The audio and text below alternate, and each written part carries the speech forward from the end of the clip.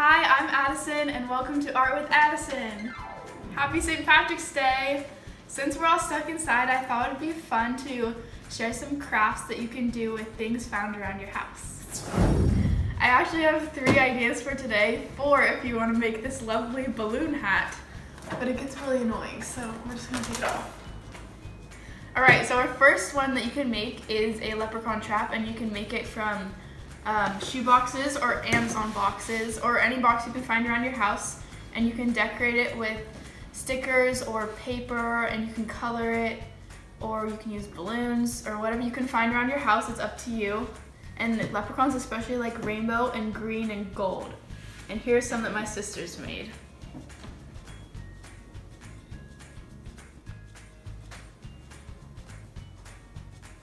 This is my leprechaun trap I made, and I lured him in by all the colors, and when he comes in, he'll trip over this rope like this. Alright, our second craft is a mosaic rainbow, and for this craft you'll need some regular cotton balls, some colored paper that you can just rip up into pieces like this.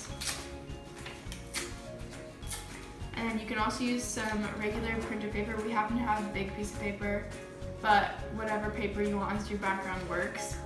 A glue stick, and you can also make some gold coins out of yellow paper, or we happen to have some gold foamy paper. If you don't have colored paper at your house, you can always color some paper with markers or crayons and then rip it up. So basically, to make the rainbow, you're going to make an arc of glue and then do one color at a time and place it on top of the glue so it sticks. And then you can go in rainbow order. And to make the cloud, you're just going to kind of pull apart the cotton balls and then stick them to the paper at either end. And then you can also make a pot of gold if you want to. You can also, if you have the dot art paints at your house, you can also make a rainbow out of the dot art.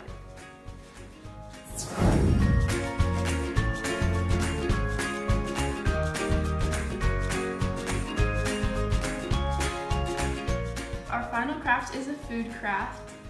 And so if you have any colorful cereal lying around, like Fruit Loops or Fruity Pebbles, which is what we used, you can sort them into rainbow colors or whatever color they are and make a rainbow by putting the glue down and then putting the cereal on top. And if you want to eat the cereal after, don't glue it down and then you can just eat it. And then you can also make, if you have Fruit Loops, you can make a Fruit Loop necklace and then just eat it.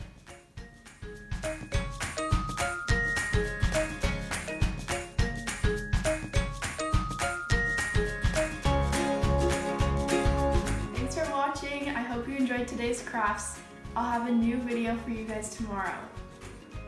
In a few days we'll be doing a craft that uses one of these, so hang on to them because I know you've all stocked up.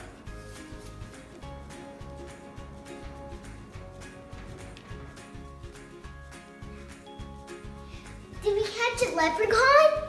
No, I think we didn't, but we got gold coins and rainbow candy. Let's see. Wow, there's so much in here. Cool. Ooh.